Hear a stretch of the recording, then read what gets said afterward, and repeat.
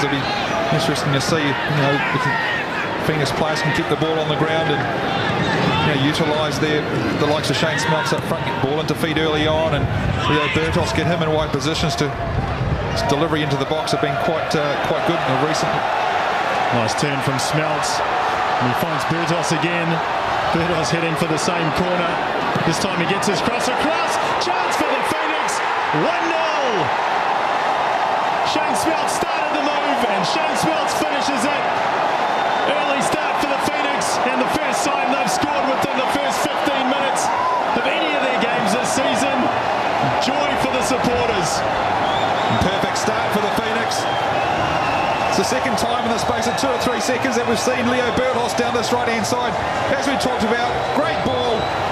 Don't move Shane Smeltz. Unmarked at the far post. Vukovic won't be happy with his defenders. And you can't give Shane Smeltz much room for that.